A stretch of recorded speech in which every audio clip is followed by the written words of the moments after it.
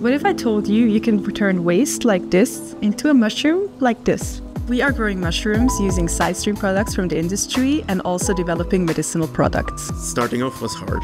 It took us half a year to get the results that we wanted.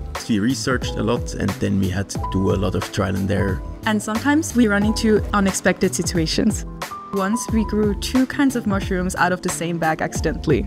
The Life Science Lab supports us with all kinds of equipment and also lots of expertise from professionals such as Tanya and Ulrich. Here we have our autoclave where we sterilize all our mushroom bags before we add the fungi. We have the incubator where we let the mushrooms grow. It's a bit warmer than room temperature. Here we grow mushrooms in a liquid culture. To allow the mushroom to breathe, we have to agitate it, which the machine does for us. This is where we mainly work with the mushrooms. This is a sterile environment. And this is where we add the mushrooms into a bag or also transfer them to a agar plate. Our main learning was to always be prepared, because no matter how good your plan is, there will always be surprises. If you're thinking about starting a project here, my advice would be just to keep trying, because it might take a lot of time and a lot of trials until you actually get results. And you, what would be your next experiment?